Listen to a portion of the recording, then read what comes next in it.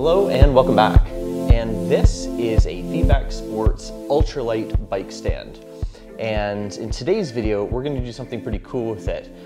Now, a review video is actually going to come about this particular product because I actually think it's really good. However, I'm struggling to find partners to do that video with. And so this is going to be a little bit out of sequence. Nevertheless, what we're going to do here today is change the color. As you can see on the screen behind me, Park Tools has the infamous Park Tool Blue. Pedro's had the yellow. There are other bike stands that have gone with their other color schemes. Feedback Sports is known for being red. And while it is a really nice anodizing, and they had some stickers on here, which I've already removed, you may not necessarily like the red. And so I am going to match this bike stand with my bike pump. Over here, we have the Lezyne bike pump that I have had for years and years, which I really quite like. I love the natural handle in combination with the sort of stainless steel and natural materials. However, this red stand does not totally fit in with that, but it appears to be an anodized finish. So what we are going to attempt to do is not only strip the anodizing off this stand, we are going to try to actually make it fully chrome, or polish, I should say, just like the bike pump, to match it so that all my kit is matching. So where do we begin? Well, we're going to start doing a full disassembly of this bike stand. So let's get into it. So we are going to start by removing this head assembly here. And we're going to do that by unscrewing this handle. This is normally how you would adjust the actual clamp mechanism, but we're going to keep going, and it's going to be a bit firm. I've had this off already, and the handle's going to pop right off. You can see it's fully threaded. This is actually really nice to see. It's a full cast metal piece. That's part of one of the reasons why I really like this stand is it has a lot of real metal components to it, not a whole lot of plastic. Not that plastic is inherently a bad thing, but it's nice to see full metal construction. At this point, this will slide right out, and we can begin to remove. Let's undo this clamp and that clamp. This will telescope out. We're going to need a 4mm Allen key, or Allen wrench, I should say. And that is going to, there's a clamp here. Undo this 4mm. And I'm just going to go ahead and just take it right out. We can store the hardware off to the side. And from here, we can now lift this whole assembly out. All right, so now that we have this here, you can see I actually started to work on it already, but there is a white plastic collar at the end, and that we need to remove to get this slide mechanism off, and then later we will remove the plastic up here so that when we go to strip down the anodizing that we have all of this out of the way. And the technique that I'm going to do is making sure that we have the quick release style clamp open. I'm just going to actually tap it like this.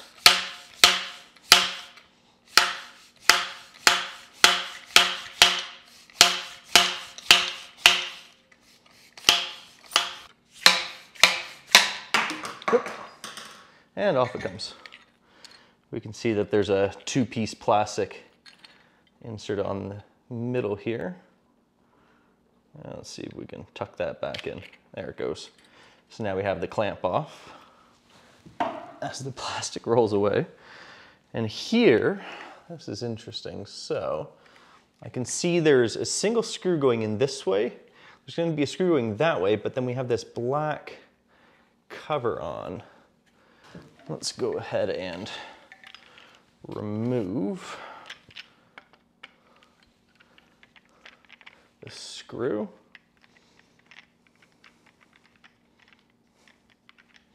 So with the screw on the back here loosened, we can actually just go ahead and remove this whole assembly here, which leaves us with the tube. Now I would like to remove the end cap here. However, that one might need to be knocked out from the inside. I might use a different technique. 1 second. All right, so just have a handy dandy broom here. Let's see if I can knock it out. There we go. Simple enough. Cool, all right, that part's done. Moving on. All right, so turning our attention to the base, we can see that there is a clamp over the mechanism here. These legs are held in, oh, now they're held in with what appears to be rivets. That might be a bit tricky to manage. Do these feet come off? Let's see. Well, I can work on that later. The legs here are just with a Phillips, a very large Phillips, and a nut. Let's see. That can probably stay where it is, but it may need to be removed at a later point. And more Phillips on the bottom. So let's just start taking Phillips off, see where that gets us.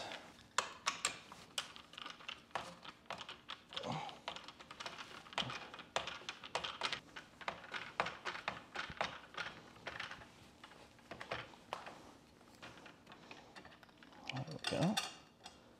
Hardware's off.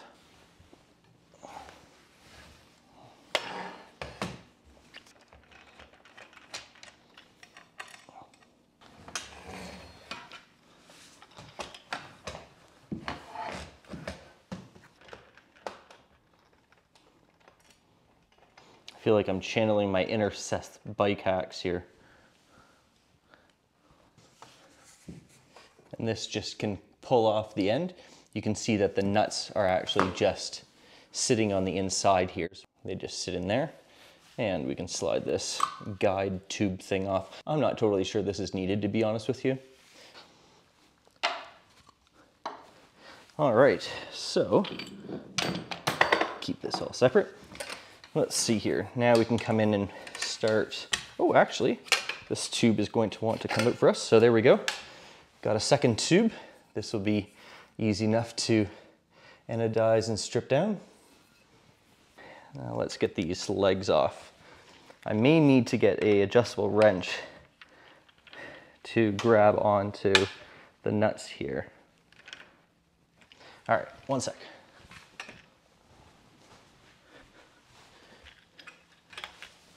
So let it be known that these channel locks are not the right tool for this job, but you can see here that there's a nut on the back side, so I'm just going to simply grab onto it to stop it from turning, and we're going to undo the Phillips head on this side.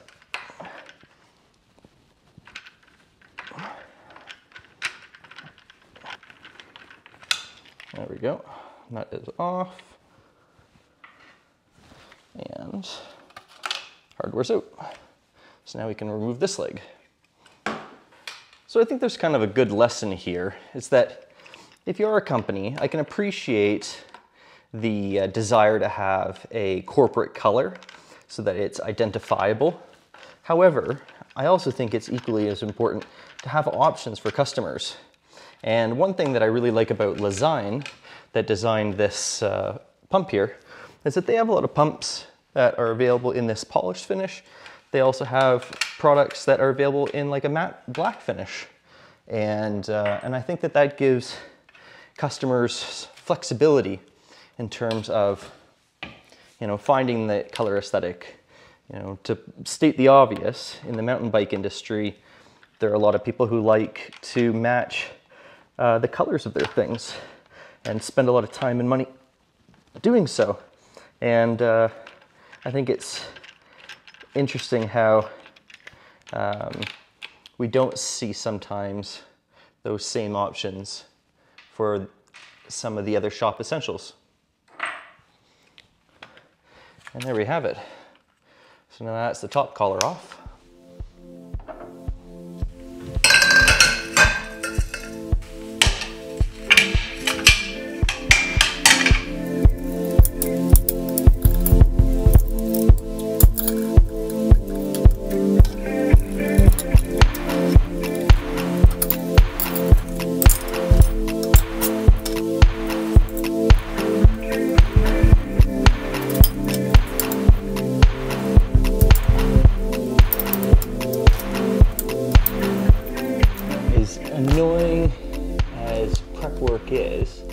better the prep work, the better the results. I'm guilty myself of wanting to rush through prep work and just get to the, big fun parts of any project, but sometimes you just have to really slow down, maybe even do a bit and then walk away intentionally so that you can ensure that you've done a good job to get the result that you're after. And that's what I'm trying to do here. So I'm trying to do the best I can to mask off the underside and around this arm here so that I don't end up stripping off more anodizing than I'd like. But this is what we have here. So there's some painter's tape on both sides. We've tried to cover this end bit as best we can, and it's all protected. Now this will end up getting polished, which, do you know what, I'm reasonably okay with. And then I haven't done it yet on this one, but if we take a look over here, I feel like this is the baking show, and this is the one that's already done. You can see that I was not able to remove the rubber end bits. How they're held in there, I don't know, but I suspect it's with an adhesive. So what I've done is I've flipped the rubber sections just inside out. I'm covering them with painter's tape so that through the anodizing stripping process that they don't get eaten and dissolved. And then I'll just flip them back after I'm done the polishing because this end bit will be covered anyway. So I can come in here, I can polish it as best I can, and then go from there. So yeah, it's a simple-ish solution, not ideal, not what I would have preferred. I would have preferred to have had them totally removed, but if I'm not able to do that, then this is a next best solution.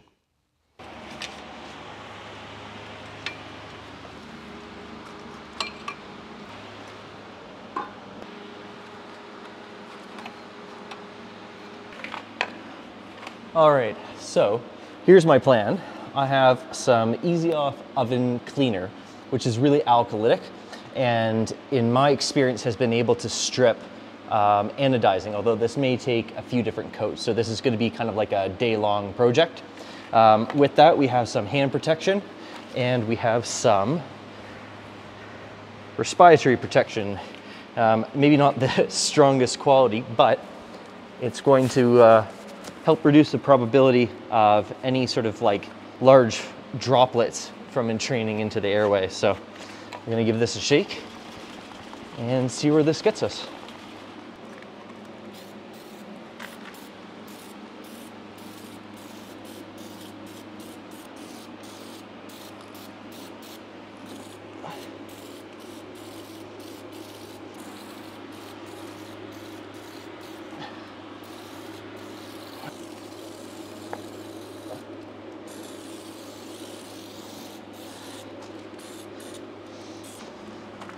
There we go. So we're gonna leave that to sit for a couple hours and see where that gets us. In the meanwhile, we will go collect our polishing equipment. You can see here there's already some red coming off, so this is off to a good start. All right, so our next step is to use this polishing machine, and we have a couple different compounds. So we're gonna use a medium grit and then a finer grit. And we are going to take the material from this sort of raw aluminum, and we're going to bring it into this polish, as you see here. So let's get at it.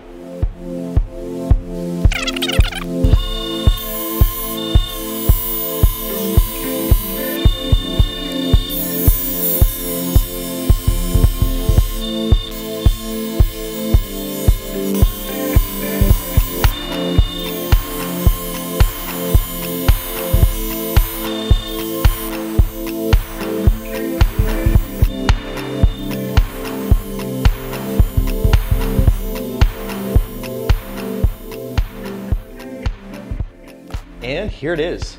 This is the completed project. You can see that it came out with a nice high polish finish, almost a chrome-like finish, which I think really plays off well against the black components as well as the cast aluminum clamps. Personally speaking, I think it kind of has a chrome stormtrooper kind of look to it, which I wasn't expecting, but I think it looks really nice. Of course, again, the point of that being that I wanted to pair it with the Polish Lesign floor pump here, simply just because I really like this floor pump and I love the natural wood with the high polish. And it's nice that now other of my shop essentials, such as the pump or the stand, are now sort of all paired together. As you may have noticed, I did choose to omit the plastic spacer at the bottom, and that simply serves the purpose of preventing the legs from overextending. And I can go ahead and demonstrate what that looks like now. So if we lower this back down into its sort of stow position, and then we undo this clamp here. If we were starting here, in its like folded up and compact position, of course I don't have this locked down, what we can do is we can extend the legs down. However, you do run the risk of overextending and locking the legs here, such as if we were to pick up the actual stand. And if you were to lock this down, there's a lot of force being placed on these legs and these joints right now. This is not the way it's supposed to be set up, which is why there's that black plastic spacer that sits in the bottom.